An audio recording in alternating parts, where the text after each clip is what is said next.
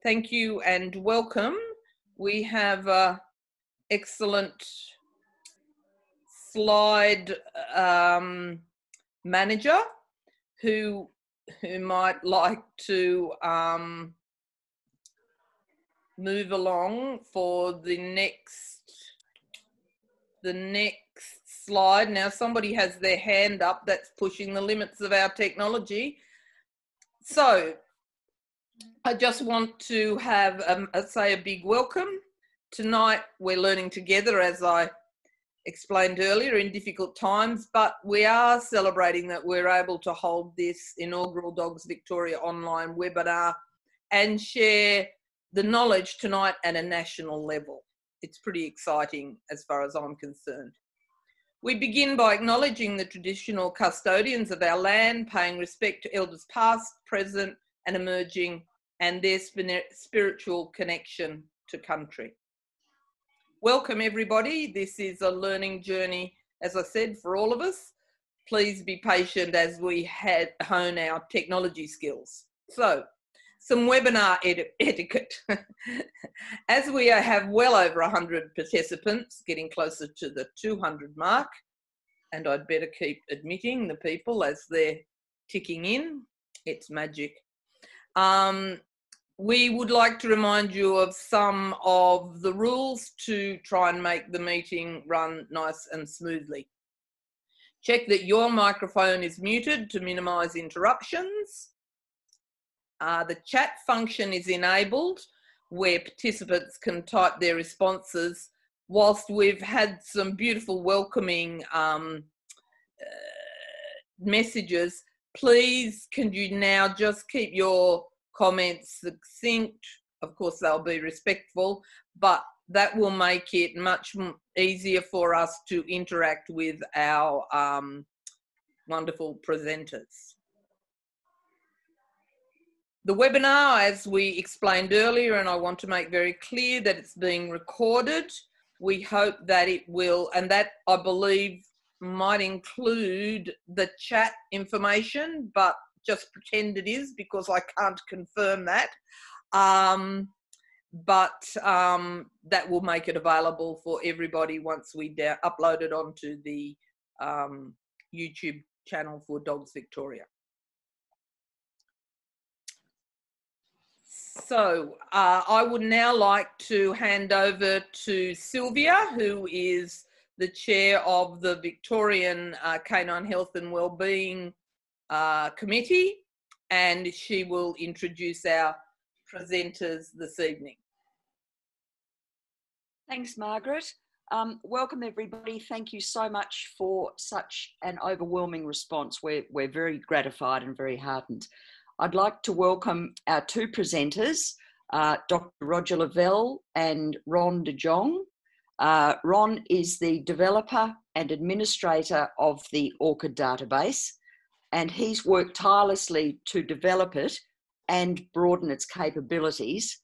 And there's an awful lot more to do, isn't there, Ron? Yes. Dr Roger Lavelle will be known to all of you, having been really the backbone of our efforts to improve our hip and elbow screening in Victoria for many years. Let's begin with Ron, and he will go through and answer the questions that have been submitted concerning ORCHID. If you have any comments or further questions or whatever, please enter them in the chat section and we will attempt to address them. Thank you very much, Ron. Okay, can everyone hear me? Yes, okay, I think it's all good, going. Good. Yes.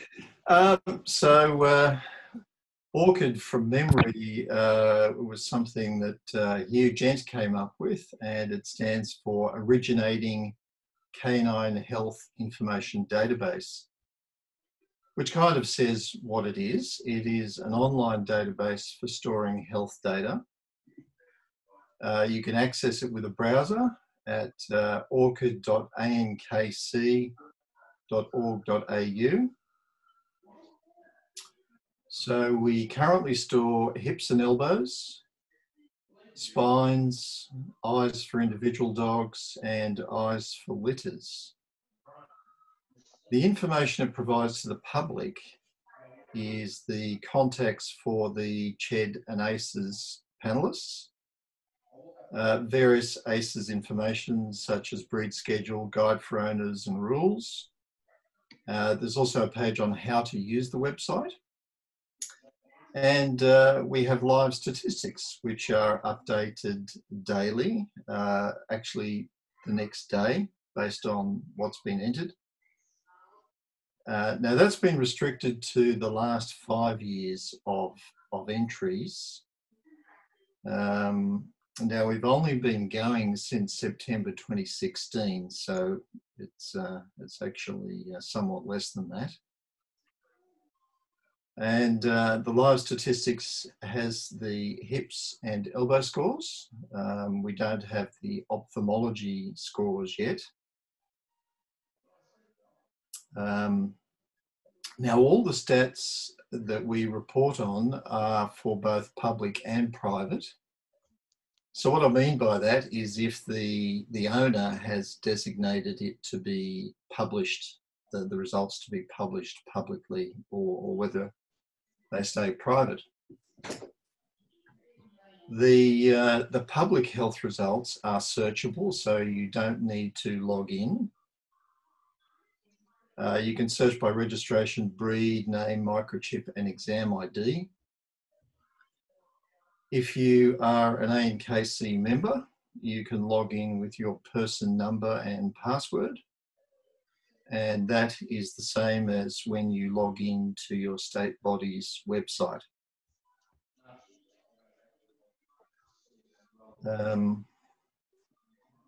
Now, when a member does log in, they would see the private results, but just for their own dogs, not for anyone else's dogs, obviously.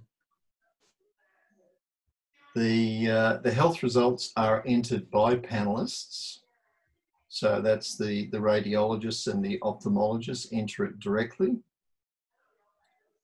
We also have 1 or 2 trusted individuals who would be entering historic results from the original paper results. Now, ANKC members can request to have the publish permission changed if their identity can be verified. So currently there's 2 ways they can do that. One is to email me. Well, there's an email address on the website from their registered email address. And when I say registered, I mean according to the ANKC. And unfortunately, a lot of the owner details that I see don't have a registered email address, which makes it a little bit more difficult. They can, however, log in with their person number, as I mentioned before, and then request it through that portal. As I mentioned before, ORCHID started in September 2016. We did start with a spreadsheet of historical results that Karen Hedberg was good enough to forward to us.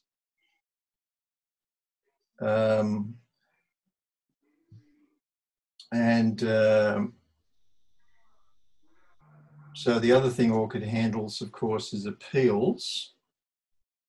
And now a result from an appeal overrides any previous results. And a note that the panellists and the state bodies and the ANKC can still see all the previous results. So, you know, in some cases there are multiple results. More on that later. The ORCHID system has daily and monthly backups, so just to make sure we don't lose any data. Panellists can modify results that they have previously entered, but only for results that they have entered, so they can't modify results that another panellist has entered.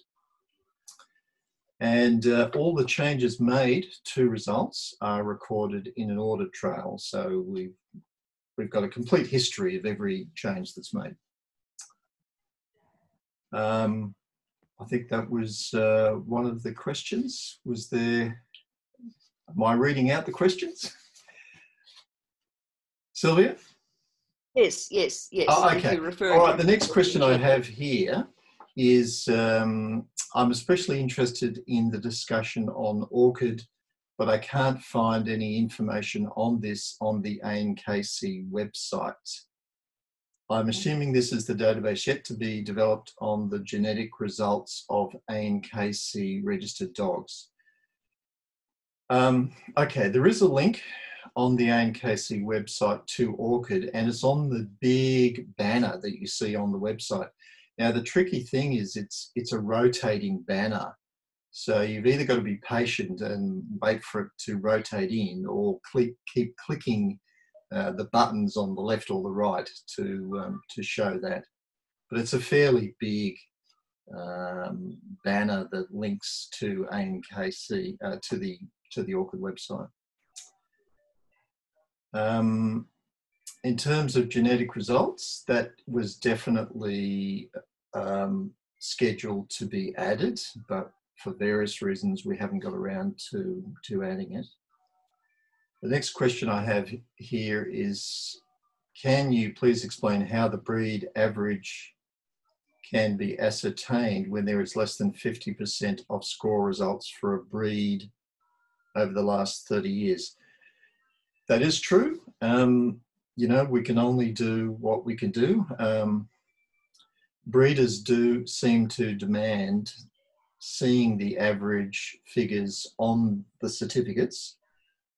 So we could leave it to the radiologist to calculate that, but it's quite burdensome. So we do calculate it. And as I say, it is based on the last 5 years, but in this particular case, all results up until September 2016. Now, there are some older results from, as I mentioned, from Karen Hedberg's spreadsheet. There were about 30,000 entries in there. We did do a lot of data cleaning just to make sure that all the names in the spreadsheet matched the registration numbers. We did find quite a few that didn't match. So unfortunately, we had to delete those. So yeah, if we're unsure about any data, our only option is to delete it, basically. The next question was, what data is used to obtain breed averages? Example, when I log in, I have 18 dogs represented on the ORCID system. I have 21 plus not listed. I have some dogs not appearing that were scored the same day as others, yet some are listed, some are not. All were owned by me. I'm not sure I can 100% answer that, but I will explain that the breed averages are calculated daily at the start of each day. So if they were entered at some point in the day and you looked on the same day, you wouldn't see it. You'd have to wait till the next day. So there's quite a few calculations that go into those breed averages. And one of them, as I think I mentioned, is the appeals. So an appeal overrides any previous results. The next question I have here is, why do dogs appear twice on the ORCID system? I had a quick look. In some cases, I've seen results for the same dog 5 times, which seems somewhat unlikely. I think some of them might be historic. But look, it does happen. We have 4 scorers on the panel. And look, we don't want to lose any previous scores. So if a new score comes in, we're not going to get rid of previous scores. I think that's important information that we need to hold on to. But in terms of what's reported in the stats, for example, only the last result applies, unless, of course, there's an appeal. And in that case, the appeal applies. Even if there is a later result entered for that dog. The appeal always prevails. As far as I know, we've never had more than one appeal. So yeah, if you do log in with your person number, you may see multiple results for your dogs. The public will only ever see the last result, or as I mentioned, if it's been appealed, the appeal result. Now, an appeal can be just for the elbows or just for the hips. So it'll modify just the appropriate one. Okay, next question I have is some score different examiner number. I'm not sure what that. Same score. Some score different. No, same score. Oh, same score, different examiner number, both with identical 0 all around scores. Yeah, as I said, there's nothing stopping a dog being scored multiple times. Anyway, I think I've already answered that. The next question is, I'd like to know if it was possible to search for dogs that have certain sets of health criteria to complement my dog's bloodlines to assist me in selecting the most compatible breeding. So at the moment, Orchid doesn't do complicated searches. So I would imagine a search would want to restrict, say, the sex or date of birth, the range of date of births for starters. It doesn't do that. And the next question I have here is, it would be great for this database to work out inbreeding coefficients in planned litters. Is this possible? So the ANKC the pedigree database is a separate database, and we access it through what's called an API. So we have a very narrow window on that data. So we can get all the data for a particular entry, but to do an inbreeding calculation, you would typically have to go at least 10 generations, which could be 1,000 entries. So the interface isn't fast enough to allow us to do that. But, you know, it's something that could be done in the future. The next question I have here is also, can we import the data from Oravet for health and trait testing results and record against dogs on the ANKC database? I think that sort of came up before with the question on genetics, genetic results. We are planning to do it. The data would obviously have to be entered at the source. So Oravet or any other genetic testing company, we would have to provide them with accounts and the ability to enter that. And I would imagine that you know, there might be some standard forms. The vet would have to verify the dog's identity when taking the sample, and then provide the microchip and registration and name to with the sample to the genetic testing company. As I mentioned, it is something we are planning to do. Next question was, are vet diagnosed conditions able to be recorded against our dogs, such as Addison's and epilepsy? I don't know that I'm 100% qualified to answer that. I can say technically it is definitely possible, but again, it would be the practitioner who would be entering that. We can't rely on the owners to enter that. So that would mean rolling out Orchid to a much larger pool of professionals, which is possible. And I think there's probably also questions about whether the owner would want the vet to enter that information. So that's beyond my purview. The next question I have here is, why isn't there one standard form for ANKC Orchid CHEDS? hip and elbow scheme. So yes, there are differences in the forms, and some radiologists prefer to use their own forms, and I don't see any issue with that at all. There's nothing really on the form that gets copied across except the contact information for the current owner. So the current legal owner isn't always the owner as recorded in the ANKC database. As far as the ANKC is concerned, the owner has to be a member of the ANKC for starters. So basically all the important information that's in the hips and elbows result is copied directly from the ANKC database. So all the details on the dog, everything is recorded from the ANKC database, and the rest of it is entered by the radiologist and so forth. So I don't think there's an issue.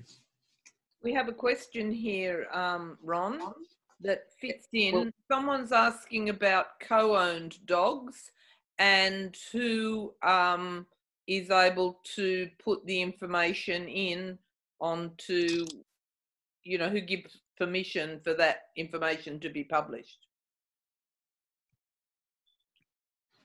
Yeah, that's a tricky one. So I would suggest that the owner, it would have to be the owner of the dog. The current owner of the dog would have the right as to whether the information is upgraded or not, uploaded or not. But some dogs can be co-owned. Yes, if they're co-owned, certainly. But if there's a situation where the breeder is not the owner, then I don't believe the breeder can override the owner. Well, on the form it says contact, the contact name and address and email. It doesn't actually say the owner name and email, etc. Although that is filled in from the database, but so what is on the form would be on there. The presumption, I guess, would be that the person who has possession of the dog owns the dog. So it's a tricky question. If there's co-owners, do we get both owners to sign off? So that's probably a question that needs to be clarified, and we can relay the answer to the people that have attended tonight. Is everybody happy with that if we do that? Well, that's a great way for people to get something out of the evening. Yes. Yep. The other point is quite a few dogs are in the process of being transferred, and they come in from the person who's about to become the owner.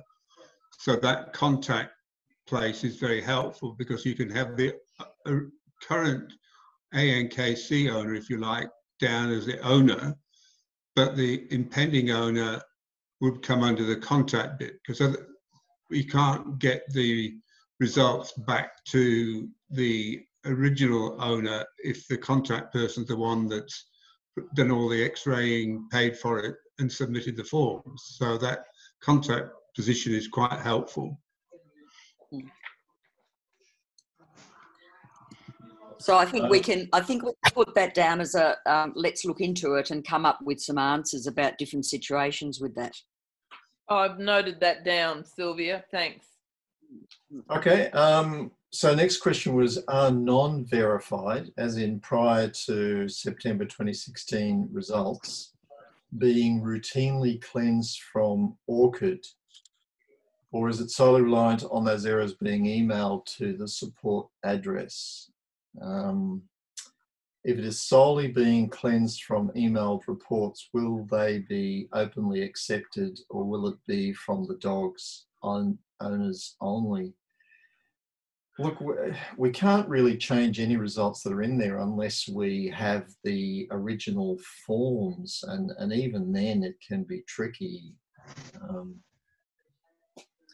We haven't had too many issues with that, but our response is that if we believe that the historic results are incorrect, And normally it's details like the name, or there was a mix-up between the name and the microchip, it was a sibling or something like that. Then, as I said before, all we can do is delete it. We do make a note when you are searching for health results that anything prior to the 12th of September is not verified. Verified meaning that it was actually entered by the practitioner. Now, here's the last question I have here is there are duplicate and varied results for the same dogs and incorrect spelling of names of dogs attached to the results.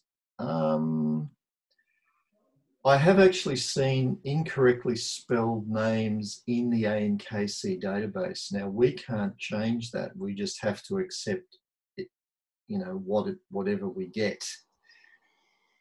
But as far as I know, we've done a complete cleansing of all the past results from Karen's database to ensure that the breed and the registration number match the name. So any issues we found there, if we see it's an obviously slight misspelling in the name, we can fix that. But apart from that, we've just had to delete them. But no, there's no real cleansing going on. We don't really have enough original historic results to go on with. And I think that's it for me. Ron, could we just have you repeat, I'm scrolling up through the questions here, the actual web address for ORCHID, please? Oh, okay. Well, just think of ankc.org.au and just put ORCHID on the front. So it's orchid.ankc.org.au. We'll also Carol Sesko has actually written that in the chat a fair way up, but if you scroll through, you'll find it. Okay, thank you.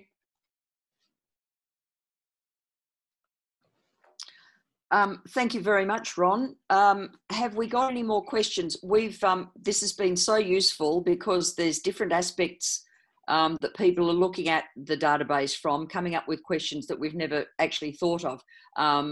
Really interesting one is how is frozen semen recorded? So we will go through and get some answers to these questions for everybody. And Sarah's just commented also a heap of typos in the names when compared to the database. So I think we need to establish a protocol by which dog owners can submit corrections to names to have that sorted. So we need to get that organised as well. Look, as I said before, that's possible with pre-September 2016. So by all means, just, well, look, I thought we had gone through and cleansed all of that, but yeah, no problems with informing us. If all we're changing is the name, then that's okay. Sure, sure. There's a question here about how ANKC members create an ORCHID account. Is a person number the ANKC member number? Yes. So whatever, as I said before, whatever you log into your state body with is the same account and password. And I also have a question, and I'll just read it out exactly. Right. Currently on the ORCHID database, the spine scores are displaced incorrectly. This was emailed to someone last week. Is there any time frame when this is going to be rectified? Not quite with you there. What do you mean, the spine? That's why I'm only reading out exactly what's come through from Nicole. The spine scores on the stats? That must be the stats is the only place you can see them. The database only shows a score of 0 to 3 rather than completely score of each dog. Don't know. Can we, maybe whoever's controlling the screen, could you? Oh, it's something to do with Dr. Makara. He does the French Bulldogs. This must have been a private message. It hasn't come through. Can you unprivate it, Margaret, do you think? I don't know. So let's hang on.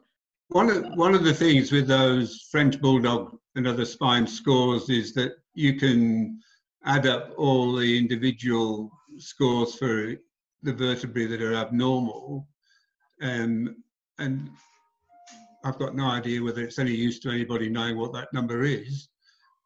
Or you can just give a figure at the end, which is the 0 to 3 bit that's being used at the moment, which puts the dog in the view of the person who's looked at the pictures as to whether they're 0 with a very good looking spine and not likely to be any problems, or if there are 3, they're going to have at least one very bad space, or they may have a lot of individual spaces that suggest this dog has the potential for problems. So if you go from 0 to 29 or something, I don't know if you're any better off than 0 to 3, because I don't think we know what any of those figures actually really mean.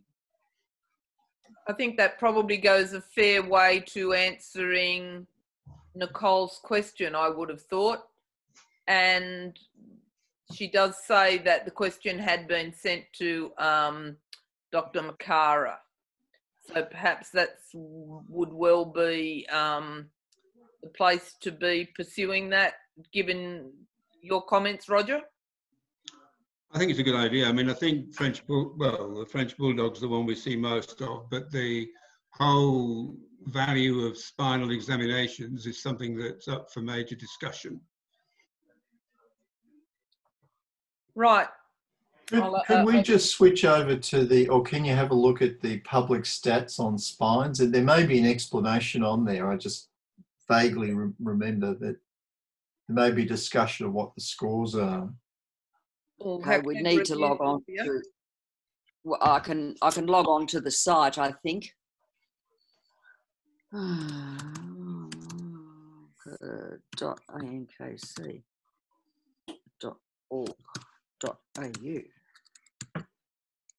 But then you're going to have to. Sylvia, is you click share screen once you have logged in. Yeah.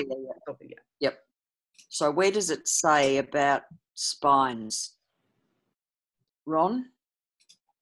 So go to the homepage and have a look at the statistics. Public health results. Yep.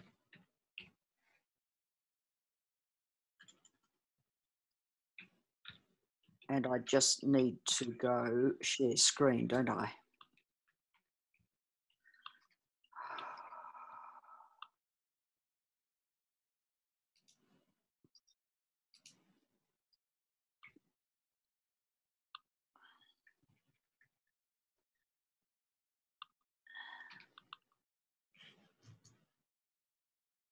So spine.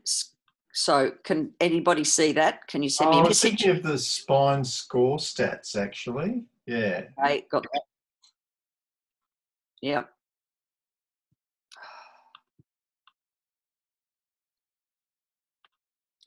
Just trying to get rid of this. Oh.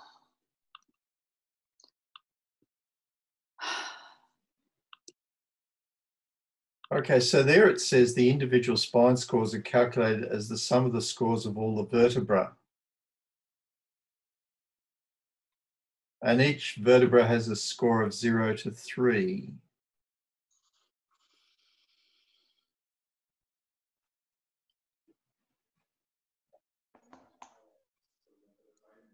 So does that answer the question?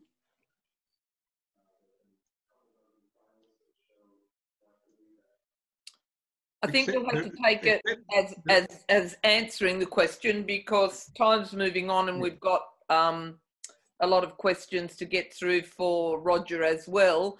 However, somebody did make the comment that Dogs West doesn't have a portal for its members to get on, and neither does Dogs ACT. So perhaps that's something that you will have to do some shaking of the trees for the members of Dogs West and Dogs ACT. And just to reiterate that it's the what's the right word, Ron? Person number. Yep, not your ANKC number. Yeah. Because that was sort of asked again.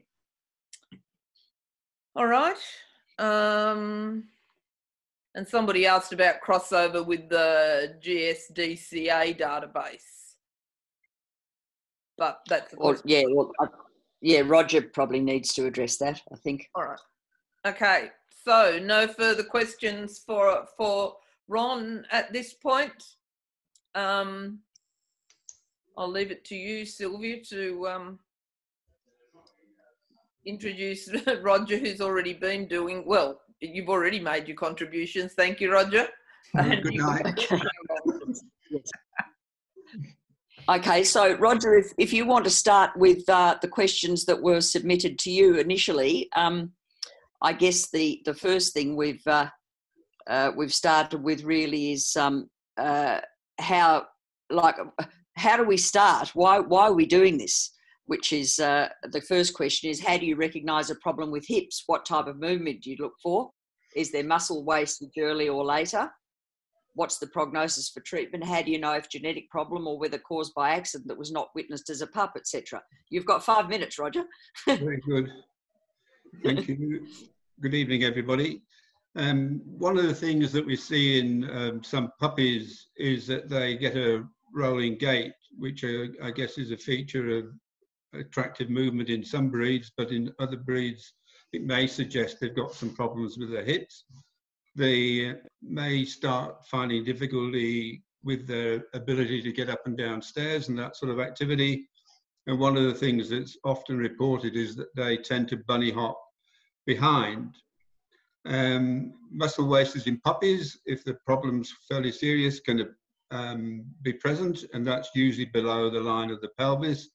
And certainly if a dog's got considerable pain from the hips, which it might not show directly, it will limit its movement and you can get quite serious wastage. Now, the prognosis for treatment I'm not really going to discuss because that's a major role for orthopedic surgeons and things. The genetic side of things, is it an accident or is it genetic? In puppies, for instance, they tend, if they have accidents, to fracture their femoral necks and the lower parts of their femur if there's trauma, and they're going to be readily available. I think it's highly unlikely that an accident in puppies is going to lead to subluxation of the hip, and most of the things that people would like to be accidents are where it's been a genetic problem, and quite often people find the accidents occurred on the leg which has got the lower score rather than the leg with the high score. What is an ideal age to examine large and giant breeds? Well, we would take a year as a basic principle across the board. Quite a lot of people would rather they'd examine their big breeds at 2 years or older. If you wait longer, there's a chance that you will certainly increase any degenerative joint disease scoring. You may, if it's a dog that's going to develop hip dysplasia, see some more changes in the laxity a little bit later on, but that's not so likely. There are no differences in the way that we score the different breeds. They're all looked at with the same basic chart of the 9 sites that we examine, and with the up to 6 classifications of the changes that are seen in the various levels of change. I mean, basically the top 2 are the Norberg angle and the subluxation score, measuring laxity. The next grouping all look at the acetabulum itself for secondary changes, and the ones down the bottom look at the secondary changes around the femoral head and neck. Certainly. Roger, yes. Sorry, Roger, not to interrupt. There was also a question came in.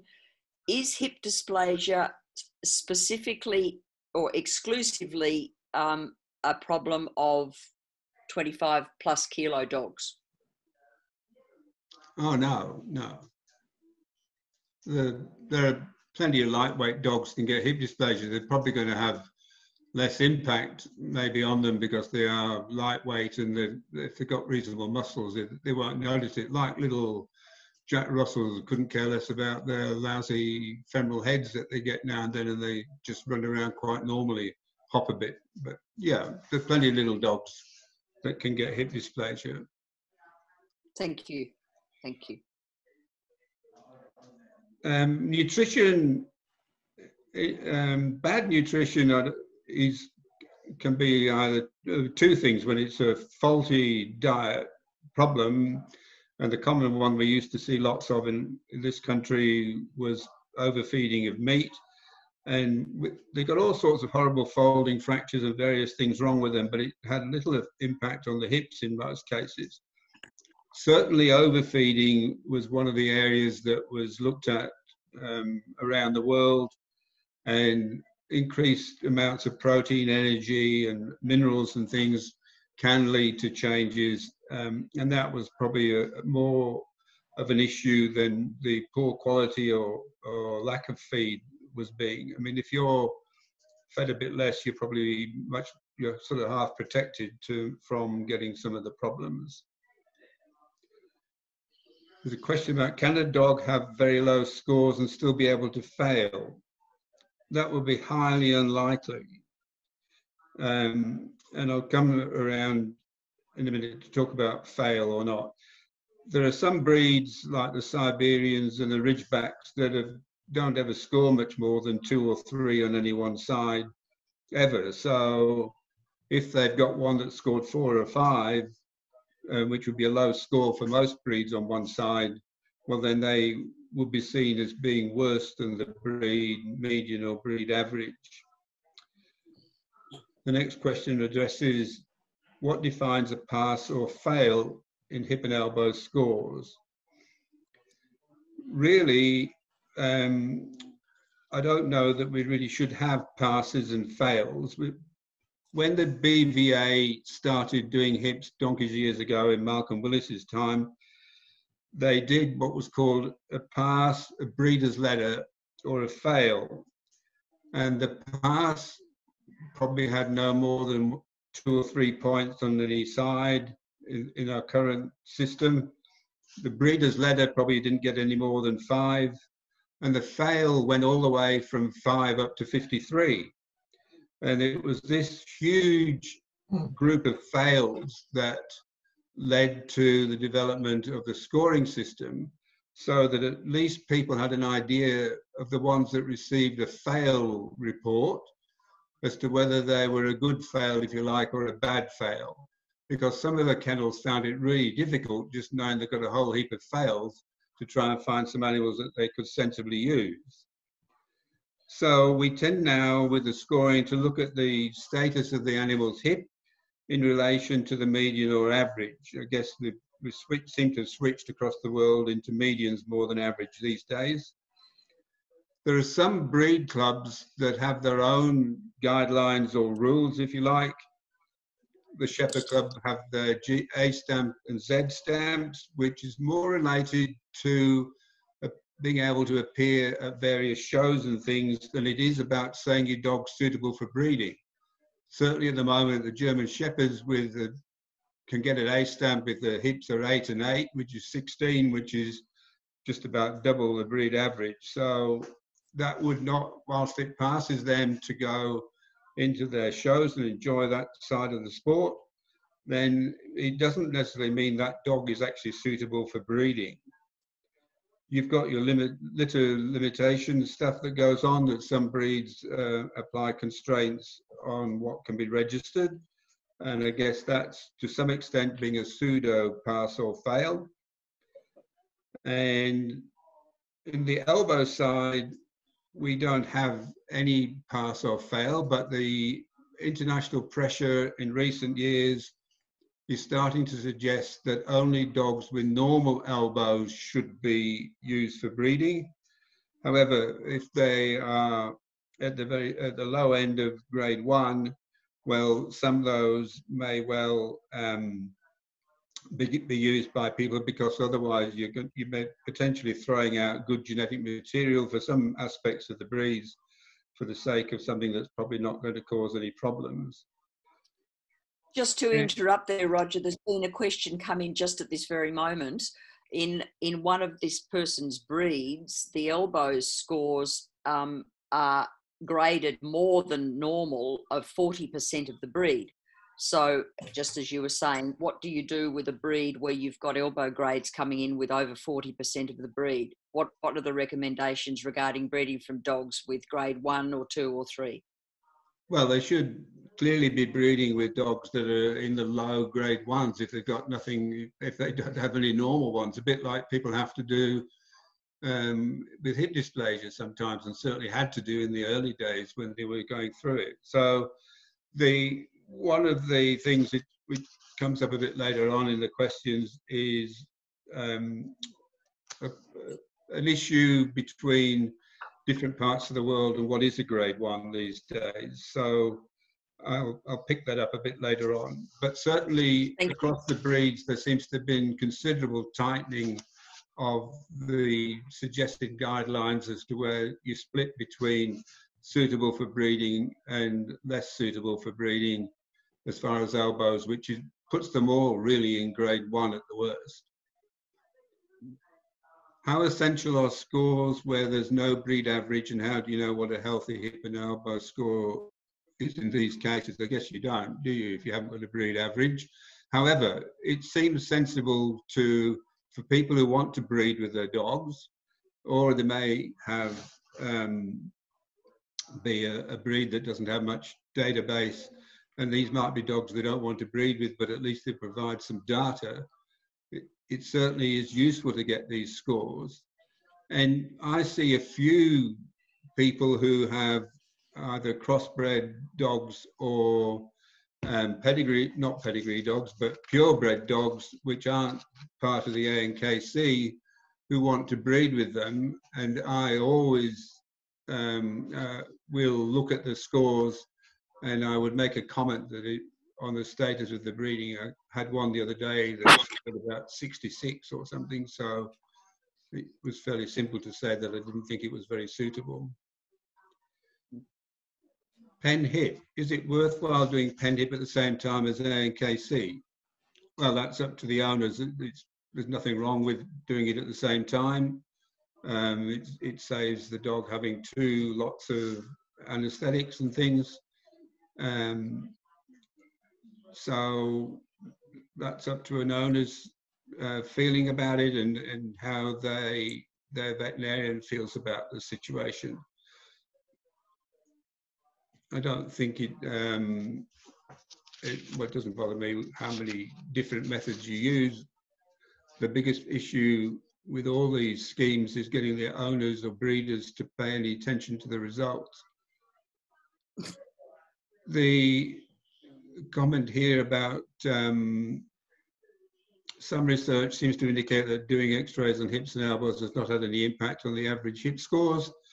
Do we have any evidence of the usefulness of x-rays? There was certainly quite a lot of, if you like, negative press that people try to put out about the system. And one of the reasons why it appeared to be disappointing was that when people started keeping the scores, they just added them on and on and on and on. So if you had a breed with quite a large number of dogs in it, you're going to have to get a whole lot of new ones with either very high results or very low results to have any impact on the breed average. So in the last period of time, we've been doing rolling averages when looking at the 5 years of the recent 5 years versus the other 5 years, previous 5 years or so, where that's available. And it's clearly evident that in all the common breeds in this country, and I guess and the BVA said the same thing, that the scores have come down using the scoring system. They Labradors used to be 14 not many years ago, an average, and now they're down to 7 or something, and Shepherds and Rotties and things have all come down to reasonable sort of levels. And they've come down to levels when hopefully the changes that are present are unlikely to give too much of in the way of problems in clinical hip dysplasia. So I think the X-rays are useful. If there is some other marker system that comes into play, well, then they would have to do a comparison of the two, I guess. And it doesn't bother me if the dog world has a different way of looking at the hip situation, but at the moment it seems to be the one way when you can at least remove the bad dogs from the program, because that's one of the roles of the whole scheme, is not necessarily to find the good dogs, it's the bad dogs we want to keep out. Can pen hip results be recorded by the ANKC? I very much doubt it. It's a confidential database as far as I'm aware. Some comments about general anaesthetics. I think there's obviously a variation in what people use to assist in positioning the dogs for hips and elbow x-rays. You're supposed to be using a general anaesthetic, but there are a lot cleverer agents these days than the old-fashioned inhalatory anaesthetics. And there is some work that suggests that if you go from a dog that's conscious to sedated, to having an anaesthetic, to having a distraction view or a luxoid view, similar to the one in either with an extended VD view or as the pen hip position them, you may well increase the degree of laxity in that hip. So we at least want the dogs to be relaxed, and it's up to the veterinarians to make sure that they are being using the right agents to enable them to take the best quality x-ray to give a fair representation of how those hips look in the dog. I have had the same x-ray scored by 2 different vets and obtained 2 different scores. How can we get a uniform score? Consistency of reading and reporting. Well, you can get a uniform score by only getting 1 score. That's the easiest way. The scoring program means that 2 or 3 people could look at the same x-ray and they could score it slightly differently in different places without either of those individuals being incorrect in their view, which means that people shouldn't get so paranoid about 1 or 2 points with this whole system. You're dealing with a living animal, and you're dealing with a way of trying to mark positions on images on a computer screen, which is not always easy to do and have it come out exactly the same way. All I can say is, at least from the point of view of elbow x-rays scored by the computer, well, as far as I'm aware, no, they're not. And they're scored using a computer, but not by the computer.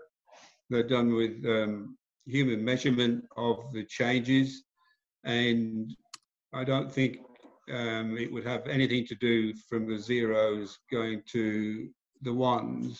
I don't see where that comes into it.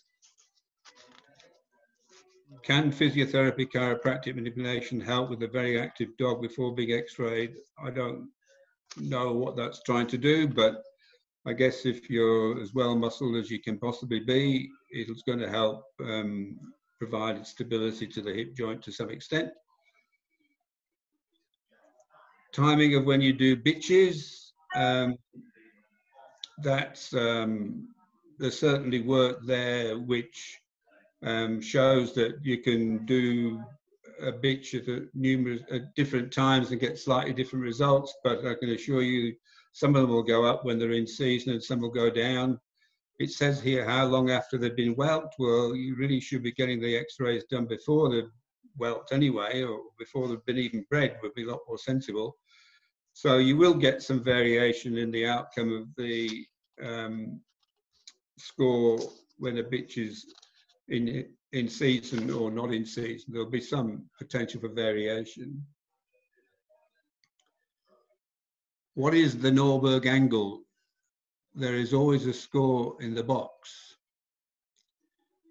The Norberg angle is one way of measuring the laxity in the hip joint. There's not a uniform agreement around the world as to where you actually make your measurements, but as long as the people in the individual scheme stick to the same guidelines, it should provide some consistency of the results. So the Norberg angle and the subluxation score are 2 points that are measuring laxity. On most occasions, the Norberg angle provides a similar score to the laxity score, the subluxation score, but that certainly doesn't have to be true, that they're going to be scoring exactly the same, each one of them.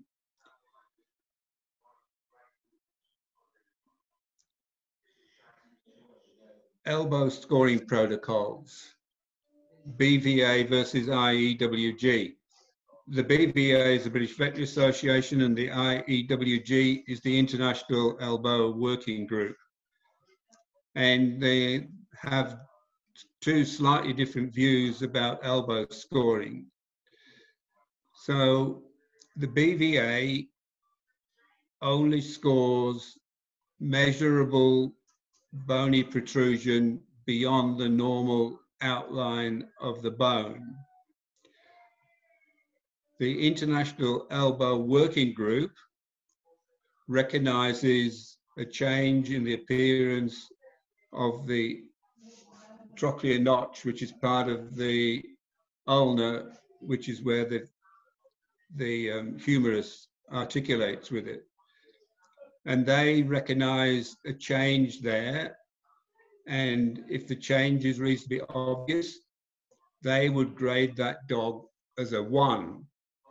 Now, the only club that I'm aware of in this country that's looking at that sort of issue is the Rottweiler Club, who have a borderline category in their elbow assessment sheet. And that elbow assessment sheet would mean that they would put down what the International Elbow Working Group call a grade 1 would be a borderline. And the BVA just don't recognize it at all.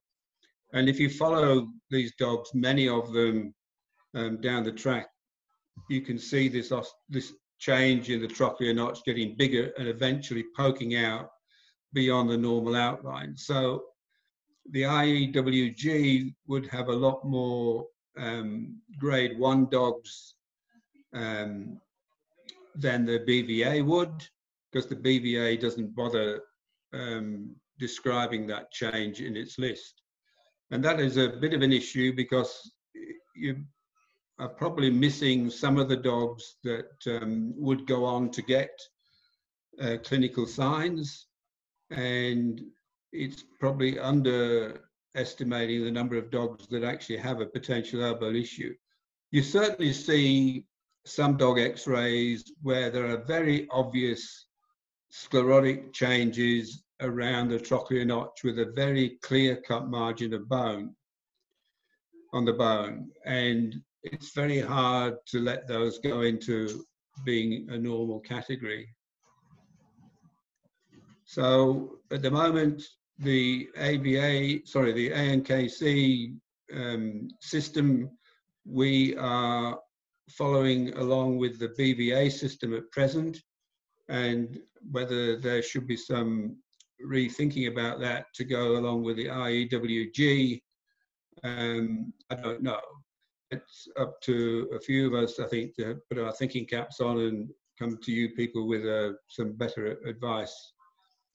I know, for instance, in Holland, that if you are a grade 1 dog with some change, but not measurable, sticking out change, you would not be in a breeding category at that stage. However, if you resubmit 1 year later and you still haven't developed any change outside the normal margin of the bone, that dog becomes available to be bred with. So there are changes that could be thought about in that situation. The appeal process, I don't have much to do with the appeal process except get a few ones to look at. And the area where I've seen most appeals is the elbow. And many years ago, those of us who were brought up looking at hard copy x-rays, I would have said it would be fairly straightforward to see whether there was a change in the elbow joint or not. With the modern computer systems, there are changes appearing around the elbow joint, which are really quite difficult to interpret, partly because of the way that the computer system works, and partly because some people have some rotation of the elbow.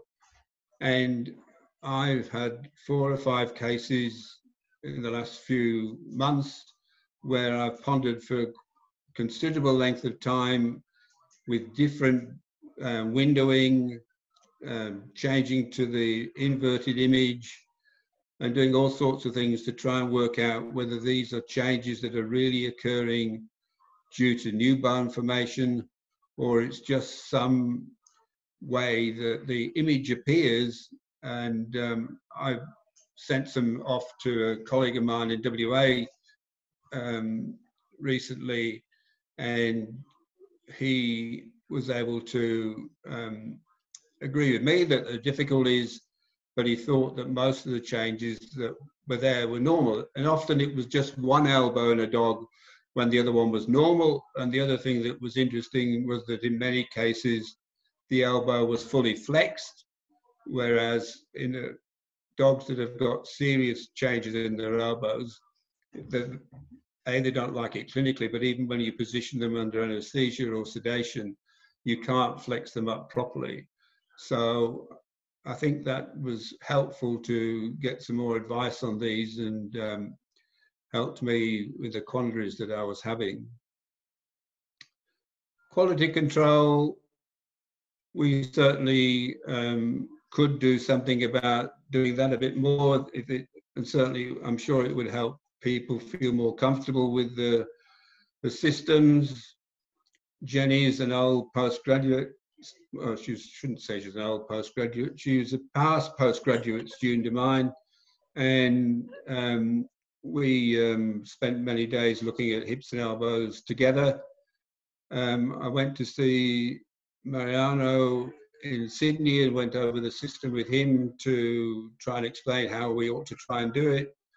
And Anna spent some considerable time before she started looking at x-rays, either reading ones that she sent to me and then coming over, and we would spend a few hours on several days looking at things. And I think that by and large, we've got reasonably good correlation. I remember when in the German Shepherd Dog Club with Graham Allen being the appeal person, we used to get, or we didn't, the owners used to complain that he and I must have colluded in the scoring of these dogs because we seemed to be too similar. And I guess Graham and I had met on several occasions to look at x-rays to ensure that we were providing a similar interpretation as each other. And so we certainly at that stage had very good correlation.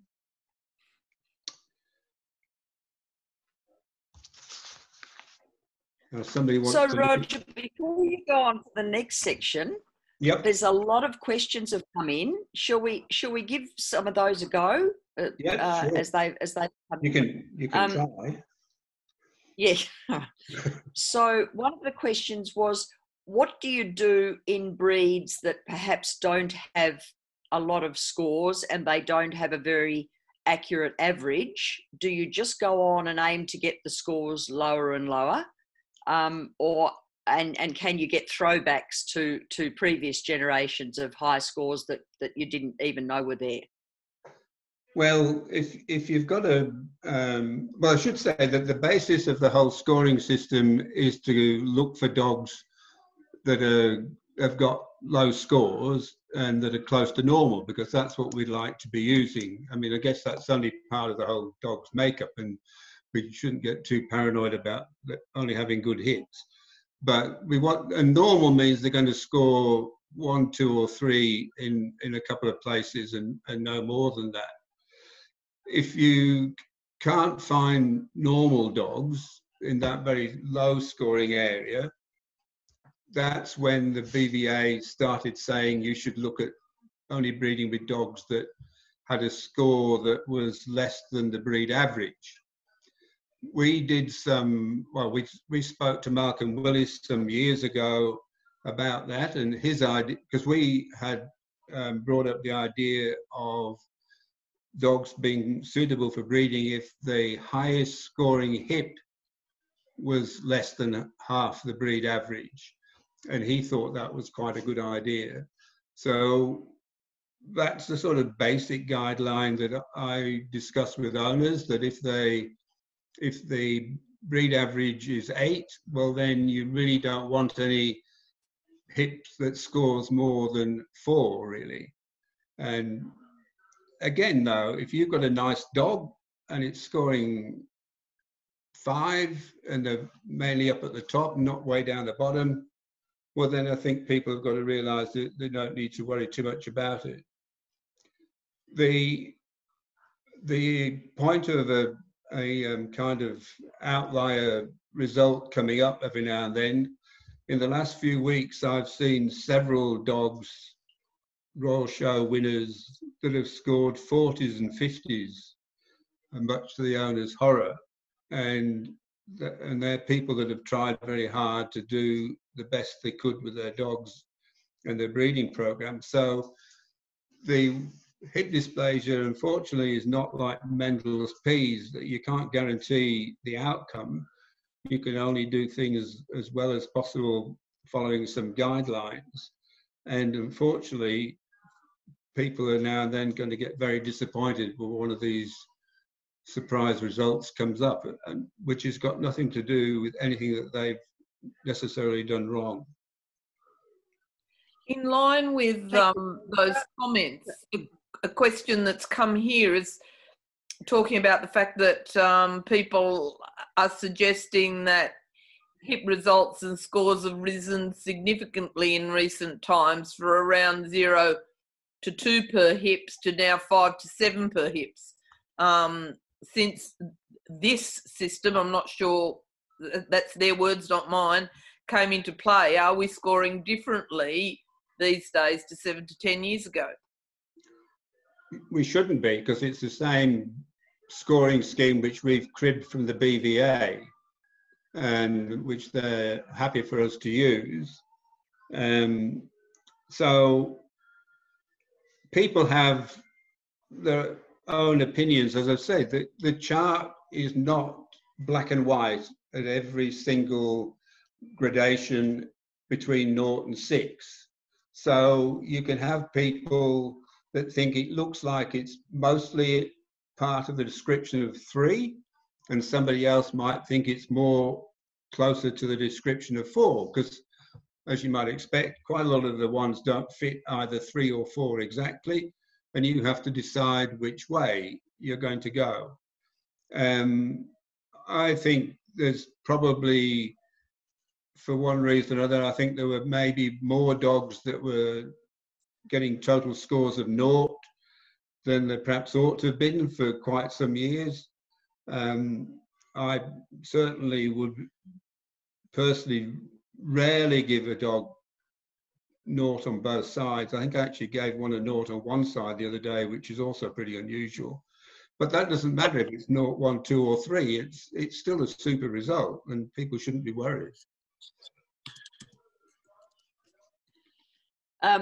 So a member is wanting to know, should one of their owners wants to have their toy breed X-rayed at the time of desexing, and would you recommend that the X-ray be done at the beginning of sedation?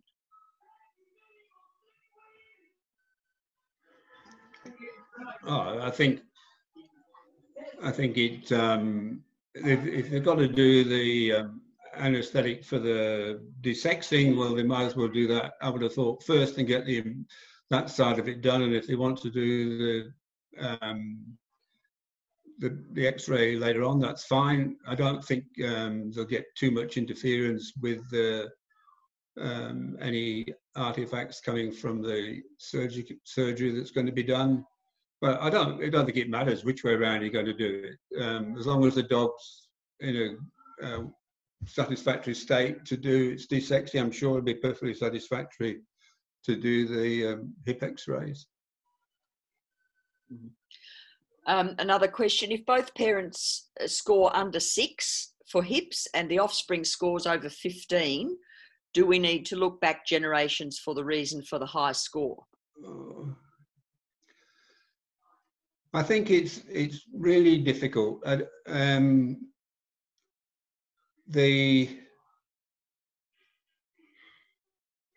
You have a lot of information about a dog if you've got its X-ray. You've got something like, in the progeny testing side of things, you've got about 60% of what you need to know, what the dog can tell you from the one dog.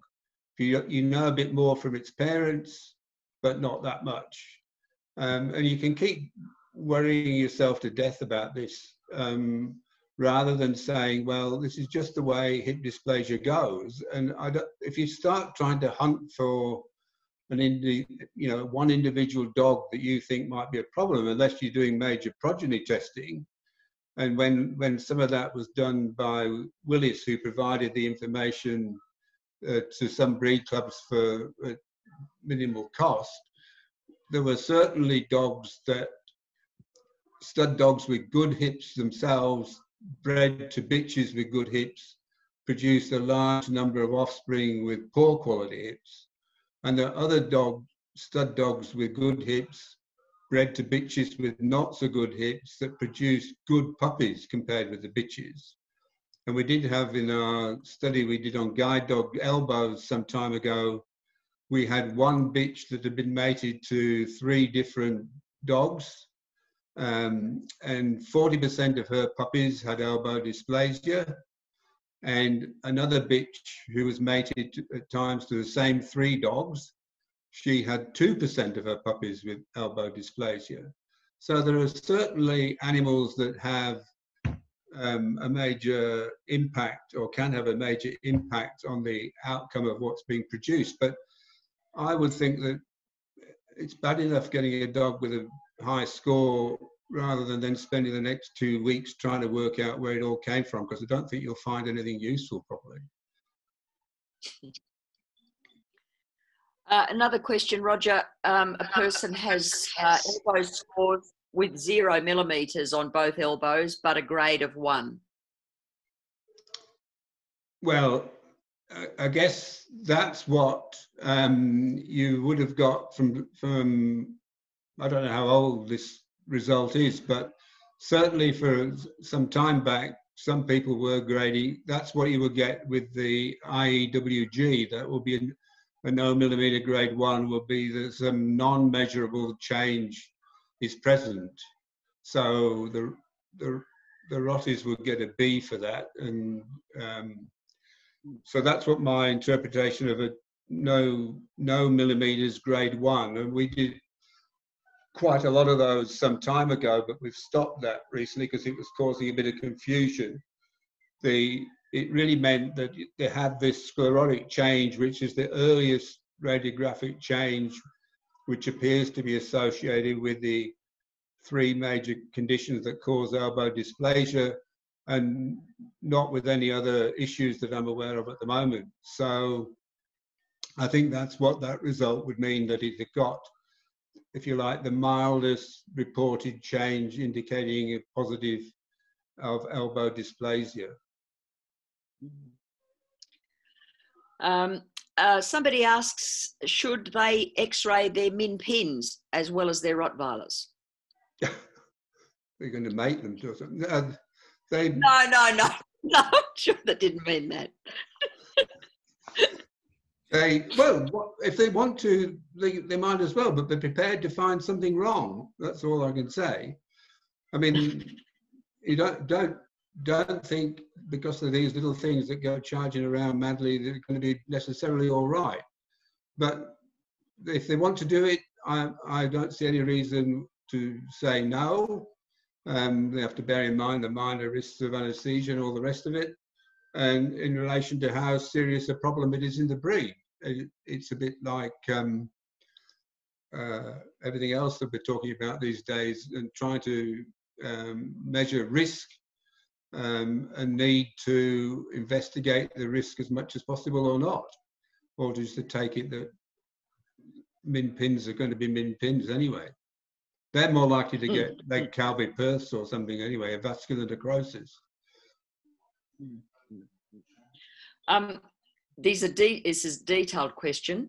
Interested to know whether any studies have shown the predictive value of hip and elbow scoring in the context of their associations with clinical manifestations of hip and elbow osteoarthritis and DJD. That is, how well do the scores predict the likelihood and or severity of osteoarthritis and degenerative joint disease in an individual animal?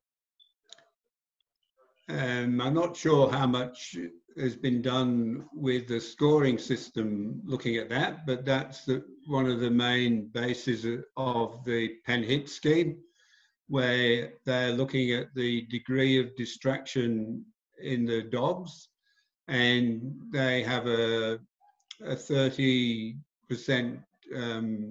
break line when the ones that have got the tighter hips will score less than 30, and then or 0.3, I should say, and then the ones that are above 0.3 are more likely to get osteoarthritic change later in life, although there's absolutely no guarantee that any of them will.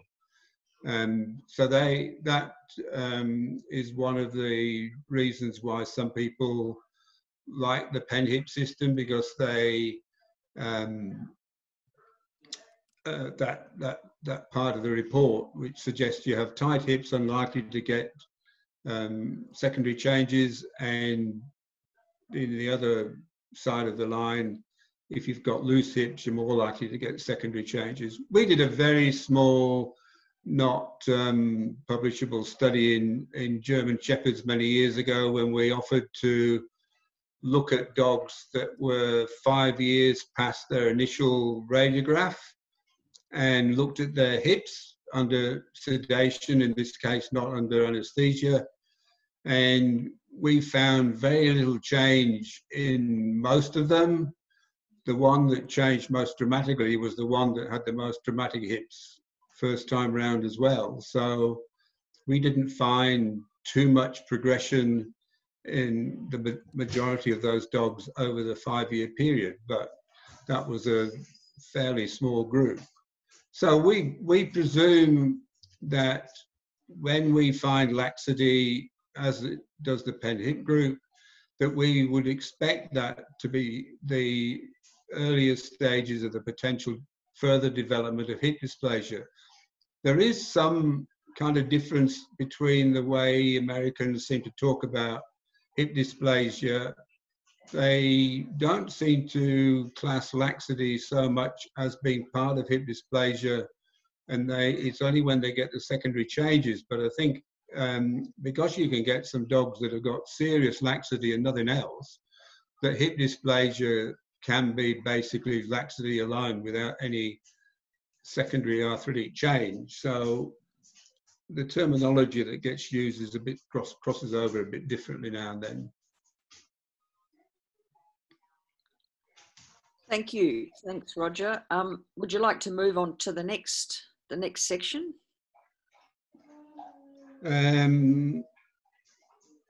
Okay, so we've got something about, beside breeding dogs with lower scores, what other protocols could help with obtaining and sustaining lower scores? Well, I guess you're going to have to go along and get some of the more complicated things like progeny testing and EBVs and all that sort of things done. And I guess that should be done mainly with the consultation of a geneticist. And you've got a lovely geneticist in Sydney, Claire Wade, who I'm sure if the dog world was to find some money to support it, I'm sure she'd find some postgraduate students to do some work on things that might go together with that sort of stuff. Are CT scans the future for elbow screening? I guess screening at the moment is looking for secondary changes in the elbow. And the presumption is made that when secondary changes are found, that we're dealing with either a fragmented medial coronoid process, an OCD on the medial side of the humeral condyle, or both. And the third condition it's looking, including in the same thing, is UAP, ununited anchoneal process. These aren't all necessarily exactly the same pathogenesis, but the three conditions that occur in the elbow which lead to arthritic change at some stage, usually anyway. So that's the screening. Measurement of something being present says yes, it's an FCP and or OCD, because you can see the UAP very easily. You can't see the other two in routine flexed elbow radiographs all that often. You can pick it up in a number of them, but it's the arthritic change we're looking for. CTs are used much more for diagnosis, because the surgeons are wanting to know what they are maybe having to deal with in the inside the joint when they do their arthrotomies.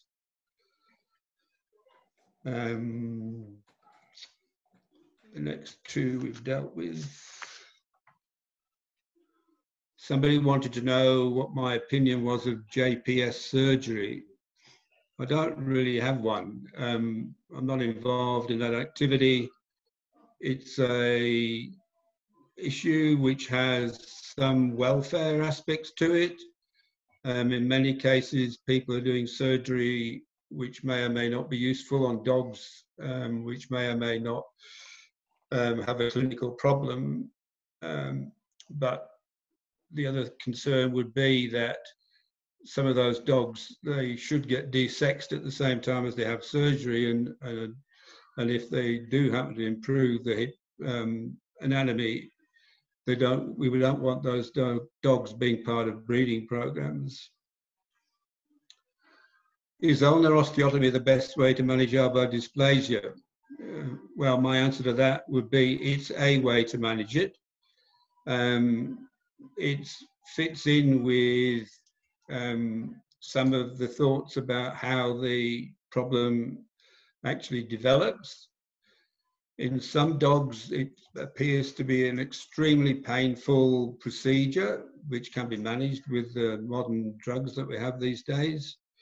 Certainly when we did the earlier guide dog work and around the world, when elbow dysplasia was becoming more and more apparent to be affecting all sorts of breeds, arthrotomy was the common surgical technique.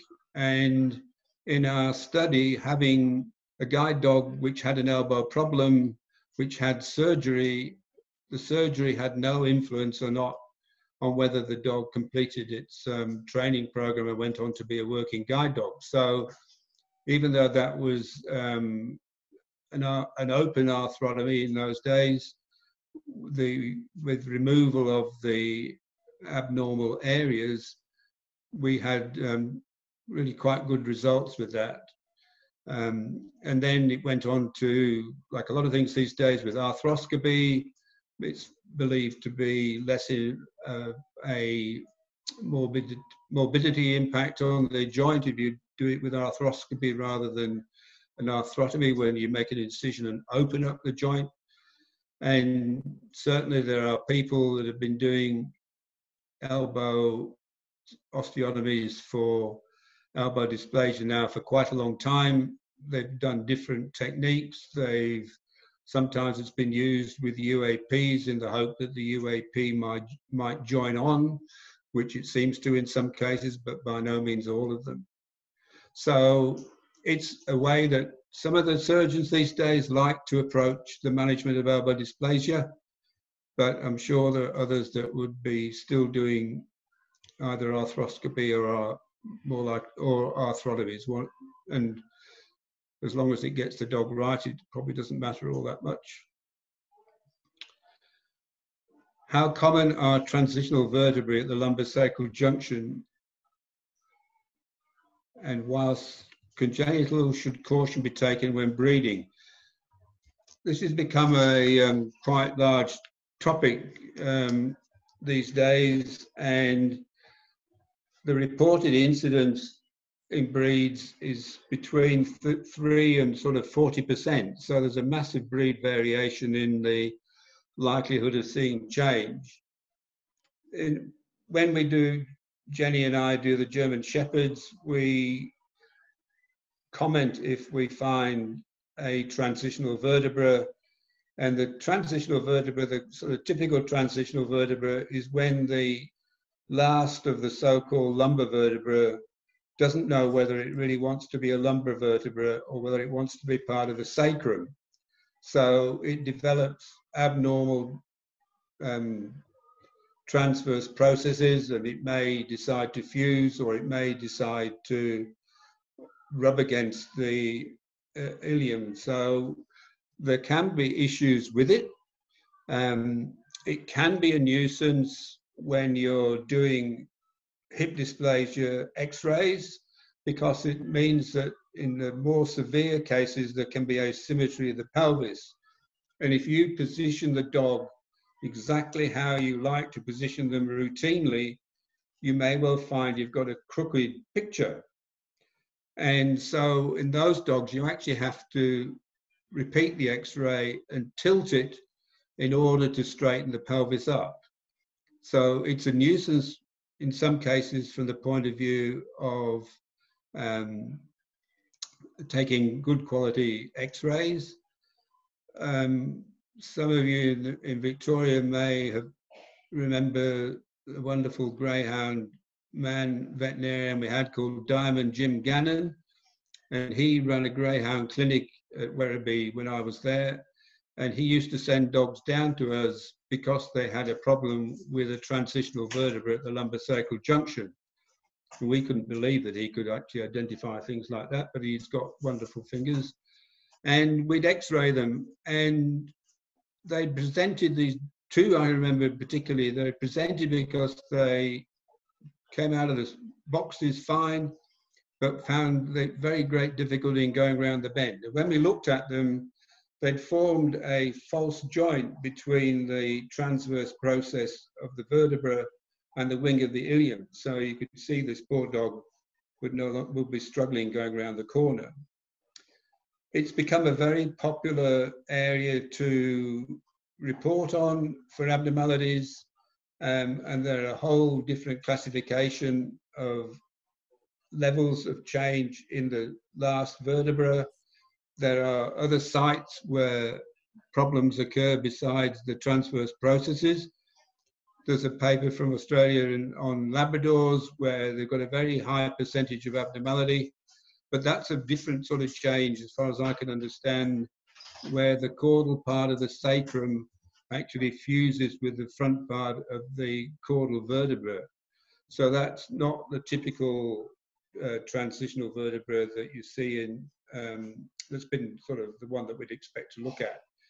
So it's certainly an issue. There have been studies suggesting that it's having clinical impact on some working dogs. So quite a few of the police and people are getting lateral views done as well as the VD view when they're doing their routine exams.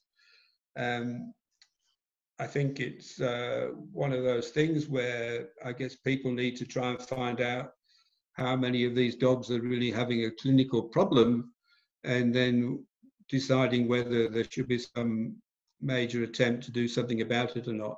There certainly is some work that suggests there is some genetic linkage in the Labradors, and I'm not so sure about what, how far everybody takes it.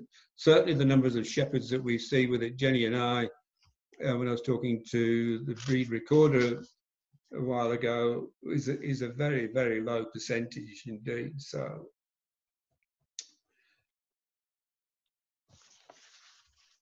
there's a couple of other questions here, Roger, Yep. that I didn't want to miss. One is somebody said the Queensland French Bulldog Club, I think, says their puppy should be x-rayed at 8 weeks. Their puppy's spine should be x-rayed at 8 weeks. they're bad enough to look at when they're a year or more. I hate to look at them at 8 weeks. I mean, we certainly, you know, when I was at Werribee, we certainly saw a very, well, relatively small number of screwtail breeds with neurological signs related to some abnormal vertebral development. But they were things that you could see readily on a plain X-ray on a lateral view quite easily. If the problem with the looking at those vertebrae is that some of the ones that are very wedge-shaped in a lateral view, most of those in the opposite plane will be butterfly or bow tie type vertebrae. They just look like the shape of a butterfly with the two wings out, or a bow tie with its either side. But if you're trying to look at a lot of those dogs with a screening X-ray, the vertebrae can be so crowded, and the shape of the back makes it really, really difficult to identify whether these are what you could draw as a definite butterfly or not. So we tend to say that the very wedge-shaped ones, which are a very obvious V, and some of which lead to quite obvious change in angulation of the spine, we just class those, well, I certainly class those as a 3, because I know that if you can get a view in the opposite plane, well, then it will be a butterfly. So it's really hard. The only thing is, you know, you asked the question, or I could ask the question, is why are they doing it at 8 weeks? Does that mean if they find something wrong, they cull them? I assume that the ones that we see most of the time are quite happy, even though some of them would have no idea that how their backs look at all. So I would think it's quite challenging exercise looking at them at 8 weeks of age. But if that's what they're doing, good luck. But I'd love to know exactly why and what happens to the puppies. There's another question here come in to me just privately. I'm not sure why, but on Frenchies for you, Roger. It says, we're seeing an increase in sacrum spina bifida where the L6, L7 have a hemivertebra. What exactly is this? Well, it's part and parcel of the, I presume this is, was it a screwtail breed? French Bulldogs. Oh, well, yes. I mean, they can get anything in their backs. I mean, they're unbelievable, some of them. I think it's just something that's turning up at that level. And it's, if you like, it's getting in the more advanced version of it. So the spina bifida means that there is an incomplete fusion of the two sides, the laminae of the vertebrae over the spinal cord, which I guess is leaves it open to potential problems later on. And the butterfly vertebrae is a bit what some of those things look like anyway. So it's just another of the sites that they get with their weird and wonderful results of being screw-tailed. Roger, there's a question about how we compare our HIP results with international results, such as grading. Yeah, and do we still have gradings here? And if so, can they be compared with overseas gradings? When I first came out here, the AVA provided a referral service on hip dysplasia assessment, which was graded from 0 to 4. And it was a thing that was done by Dick Dixon on his own, I think. And then we changed around a bit and we started to get a bit more input into the panel and things. And we graded hips from 0 to 4. Willis came out visiting, as he did fairly regularly then, and he suggested that if we were going to grade, it was better from his perspective as a statistician if we had 7 grades. So we graded from 0 to 6. And as I mentioned earlier in the night, whilst the BVA claims it never graded, it sort of graded because it graded you as pass, breeder's letter, or fail. Once we had these 7 different grades, that we found that the correlation between the different panelists was not all that good. And of course, if you've only got 7 steps, it's pretty easy to jump from a little bit better than somebody who thinks it's a little bit better than 3 goes to a 2, and somebody who thinks it's a little bit worse than a 3 goes to 4. So you've got a big difference. And that's why the scoring system came in the UK, where you were, if you like, you've got 53 grades in each hip. The grading system, when we were doing the scoring and giving them a grade, we had poorer correlation in the grading than we did in the hip scoring. So we pulled hip scoring out. It was done for that reason partly, and also from the point of view that at least with the scoring, we had breed averages in those days, which we could say that the dog that we'd provided a result was either better than the breed average, on the breed average, or much worse than the breed average.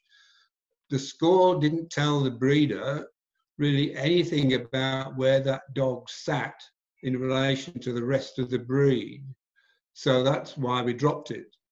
Now, the people in Europe grade, they aren't all the same, and there are papers out showing how these different grading systems overlap. The Americans have a different system as well, and some people in this country will provide what's called an Australian grade, except that I don't know why anybody wants one, because I don't know what it means. And then they give them an international grade. If anybody asks me about their dog getting an international grade, my answer is that they should get it examined in the country they want to get the grading for, because those people know how their grading system works, and everybody else is having a bit of a guess at it. So it's having got a scoring system where you know where your dog sits in relation to everybody else's dog. I think that's a far better scenario than giving it a grade, which is really difficult when you're trying to decide if something that scores 3 for subluxation and nothing else on that side is better or worse than the dog that scores 4 with a 2, 2 and a 1. I don't know. It's very difficult, I think, to grade. And I'm happy to support the scoring system. I really don't mind. If anybody wants to put the grades on, well, they can do it, but people need to be aware that it's not a uniform system across Europe either. So I don't participate in it anymore. Thanks, Roger. There's another question here. I've been told that all of my natural bobtail pups have spina bifida. Should I do spine x-rays on my pups while doing hips and elbows? This is Rotty's.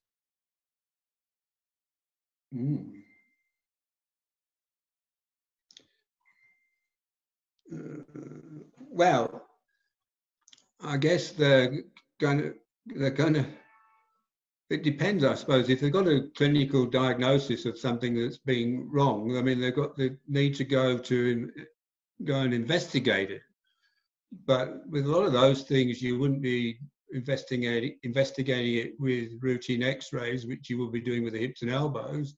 You'd be investigating it with CTs. So that will be much more important. I've certainly seen, some years ago, we saw some funny Rotties that were quite hairy and had some terrible looking backs with funny vertebrae in them. So I don't know. I think, yeah, they can get a plain film if they like. I mean, the lower end's going to appear in the VD picture, and if they want to do a lateral one as well, well, there may be some useful information comes from that. But for the detailed information, they're going to need CT. The person has just commented it's not clinical, it's just what other breeders are saying. Well, I would ignore the other breeders until proved otherwise. Yeah. You can start and also somebody else has asked that we've commented on everything about genetics and weight and nutrition, etc. But are there any ideas about optimal whelping box shape and surface texture for floors for puppy development? Oh, well, I think it's sensible to provide them with a surface that they can get a reasonable grip on. I mean, I wouldn't have thought you'd bring them up on floorboards that are reasonably shiny versus either carpet or, even concrete. If it's a bit rough, is pretty good going. But yeah, it makes sense that they're not going to stress and strain themselves any more than necessary. I mean, they've got plenty to do with growing up without having to compete with terrible footing, I guess. They also need to be out and about in decent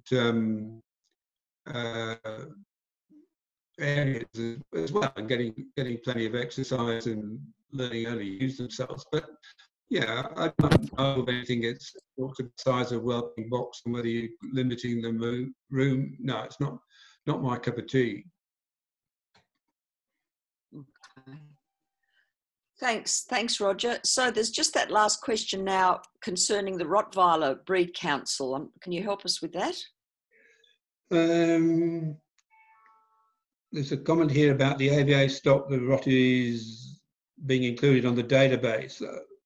I don't know exactly where that comes from, except that the ABA and the ANKC ran a joint scheme for quite some years, and for one reason or another, some members of the ABA panel people decided that they didn't want to be part of the ANKC scheme anymore and pulled the pin. Now, I don't know what the Rotties do with their results. I know they have breed recorders, a national one, and they have some state ones, and I can't see any reason at all why all their information wouldn't be or couldn't be incorporated in the ORCHID database. It just seems to me that if they're a long way behind with it, there's going to be quite a lot of work to do to put them in. But I would have thought that they ought to be in. And again, I'm not sure exactly where the shepherds sit with the same system. I guess Karen has a lot to do with all organisations like involving HIPs and shepherds and CHEDS and ANKCs and things. So I think she's managed to get a lot of the shepherd data in there. But it makes sense that these clubs that have their own schemes for their own reasons should be participating in the whole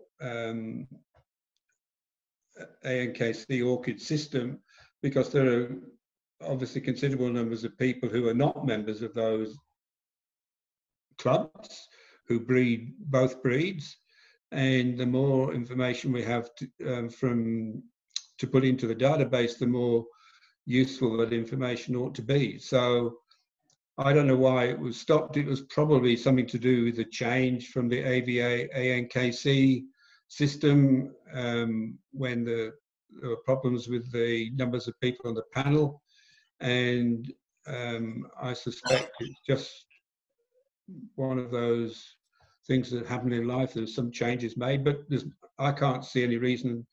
Ron might have some reason, but I can't see any reason why they wouldn't be included together. The comment is that because it's the paperwork's on the CHEDS form rather than the Breed Council paperwork, but sorry, ran the other way. It's on the Breed Council paperwork and not on the CHEDS paperwork, but I can't see why you can't fill in 2 pieces of paper. I mean, you could do it on both forms, surely. Well, that's up to, I guess, the breed clubs to do. I don't know. The much of the same information is on the those individual club sheets that's on the orchid forms, and I really I would have thought that the Roddies require microchips, and they require the paper contract number to appear on the image, and they like, if you can, to people to put the dog's registration number on there as well. But so they're going to be genuinely representative of the actual dog that that's named on the paperwork. So I would have thought the integrity of their system and of the shepherd system is perfectly adequate to find a way of getting those results all incorporated together. It seems, I mean, we have enough divisions as it is without having to have more, and we should all be trying to work together to simplify these systems. Mm-hmm. Thanks, Roger. So that's sort of covered all the written questions, submitted questions, and a fair few that have come through on the chat. If anybody else has got any questions they want addressed, can you send something through on the chat quick as? And then, oops, what's happened? We've lost videos. Oh, is that my fault? There you are again. Oh, well, yes, I turned yourself and me off some time ago, but I'm just trying to find Ron again. And I thought I'd just turned his on. Let me continue scrolling down. Oh, no, well, Roger's still here. If we've lost Roger, that's either because I'm talking or the internet's become cranky. I'm here still. Right, I can see you. Yes, that's better. There has been another question come through, and I'll read this out. Roger, if you're looking for OCD, FCP or UAP, what millimetre of change is recorded before the grade on elbows? And now it's scrolling down. I can't stop it. Well, the grade 1 I would, if there's a little bit of change that pokes out beyond the anchineal process, that would be, for me, will be classed as grade 1, less than 0.5 millimeters. Okay, thank you. As it says, 2 of these are breaks, so sound more serious than less than 0.5 millimeter of arthritic change. Sorry? Yeah. What was... 2 of these are breaks, so sound more serious than less than 0.5 millimeter of arthritic change. So that's UAP and FCP, I assume. What does she mean by They're break? saying that they're I don't know. Well, the ununited anchoneal process is a weird thing. It's only in some breeds that the bone in the ulna there grows like the end of long bones, and in some German Shepherds, which is the commonest breed with it, never ever have an issue. They never have a separate ossification center, and they just grow normal ulnas. Some of them have separate ossification centers which will join up before 140 days, which is the cutoff for being normal or abnormal. And others will not join up and may or may not cause lameness down the track. And some of them will cause serious lameness later on, and it happens so much later in life that some of them almost feel that they've got such big elbows that they must have a tumour growing there, but it's just a big osteoarthritic mass due to the UAP. The FCP is probably a developmental change due to a pressure type problem. An OCD of the medial side of the condyle is very similar to the OCD lesions we see in the shoulder and the elbow joint. So the 3 changes are not necessarily exactly the same as each other and may have quite different pathogenesis, which is why the ulnar osteotomy is being considered by some people as the method of treatment for the problem, especially for the FCP, because it changes the alignment within the joint and alters the pressure dynamics. Thank you. So harking back to another comment, do you consider there could be a link between floor surfaces in whelping boxes and future hip dysplasia? I very, very much doubt it. I mean, the dear old Mother Nature is remarkably resilient, and you know, these people, you're more likely to get issues if you lock things up and don't let them get out and about and doing all the things they'd like to do. Yeah, I'm sure if somebody could, you know, you wouldn't, I can't imagine the ethics committee allowing it, but, you know, why would you want to put things on a floor that's not likely to be suitable? If you've got a box that you don't think is ideal, well, change it to the one you like. And just, I can't see any issue with it, really. It shouldn't be a problem. Do you believe that the radiographer and X-ray quality contributes to the eventual score? The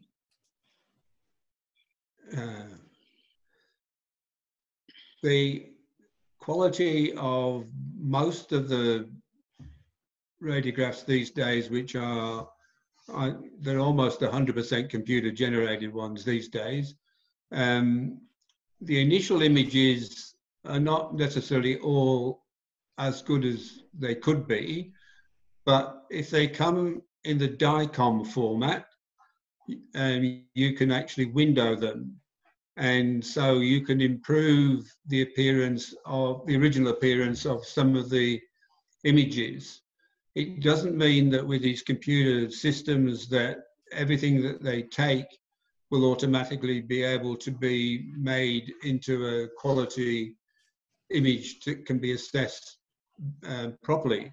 So there are two things that can go wrong. One is the positioning, and that's something that if I see a dog with a hip situation with a hip score that's 40 and it's positioned badly, well, I don't bother to get that repeated because it's probably going to get 39 or 49 or something instead. If it's something that sits around the breed average with a tilted pelvis, I would advise that the image is taken again, because I don't think you can't guess what's going to happen if the pelvis was square, and you need to get a square pelvis to give the owners and the dog a fair result for what its anatomy looks like. So you can, the positioning's important, the exposure factors are important, and the other thing that's important is the labeling. But the one thing I would like to emphasize to everybody is please try and get the veterinarians to provide images which are in DICOM format, which are larger images, but they can be manipulated. And you can't measure accurately a JPEG elbow if it's got osteophytes, when you're having to start off trying to calibrate it first and then measure it. And the chances are you're going to add, half a millimetre quite easily to what should be there, or not have the half a millimetre there. It's bad enough measuring elbow changes in good quality images that you can, where you can use the computer, and with the JPEG images, you're having to guess. You can't really get what I would classify as a fair result for either the dog or the owner. So sure, if things are not ideal, you can get images that are less than ideal quality, and if the presentation of the image is less than ideal quality, there needs to be some comment made in the report to identify the problem. And I tend to, if I see them again, I wouldn't charge a new price for looking at them. Thanks, Roger. There's just a couple more questions to wrap up. Many years ago in Ridgebacks, we saw a bit of OCD. Can you say whether this is more rare these days with better nutrition, or are we just lucky? I'm not seeing lots of cases these days, because I've departed from Werribee and I go to work by going to the post office in Lansfield and coming home and seeing what's on the computer. So I can't answer that question as to what's happening these days. I know there were a few, particularly in the shoulder joint with Ridgebacks. The only thing about the shoulder joint is it's surgery of that problem usually gives extraordinarily good results. So I always used to tell the students, if you find one in a Ridgeback, don't give it to the boss to do it yourself, because it doesn't really matter what you do to it, it'll almost be perfectly normal without any problems. Thank you. And do you have a process for quality control by auditing randomly and blindly? And what is an acceptable deviation? Well, we have no quality control process at the moment. We did when we had the AVA ANKC scheme, and we also did when we had the larger AVA panel. We sent the same images around to everybody, and we met later on as a group, and we were using some of the monies from the AVA coffers, which came from the hip and elbow scheme, to get everybody to attend, and we went through changes. It turned out that most of the time there was an odd person that was maybe a little bit soft and an odd one that was a little bit hard, but the bulk were in the middle. And I think it's something that we ought to do with the four of us again. I know the AVA ANKC used to do it or the AVA did it. They managed some system of sending them out without us knowing about it anyway. The ones we did with the AVA earlier on, we all knew what was happening because we just got a whole series of images to read at the same time. But, you know, there's nothing really wrong with that either if you're trying to sort things out. I can't tell you anything about the statistics about how much variation is acceptable.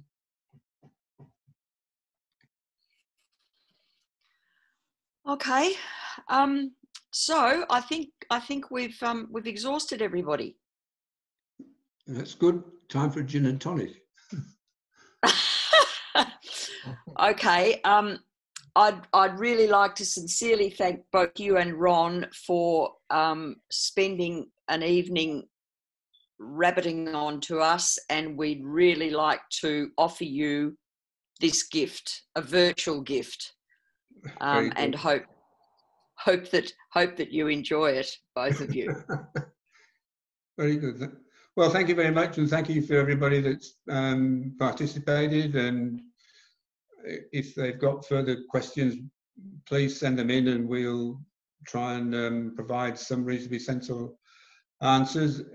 I think the main things to remember, it's not a black and white area by any stretch of imagination, and little bits of departures from what you'd like to have as the very best may not be really all that much of a problem as you think. But the geneticists are the ones that we need to listen to, and Claire Wade says that all the schemes around the world, if the dog world took notice, doesn't really matter what scheme it is, should lead to improvement in hips. So good night to everybody, and thank you very much. Yes, thank you. Thank you very much. Thank you very much, Ron. Thanks, Roger. Okay. Thanks, Ron. Yeah. And thank you, everybody, for attending. It's been wonderful to have such turnout. Thanks, Sylvia. Thanks, Margaret. Thank you. Good night, everybody. Thanks, you hosts. Good night. Thank you.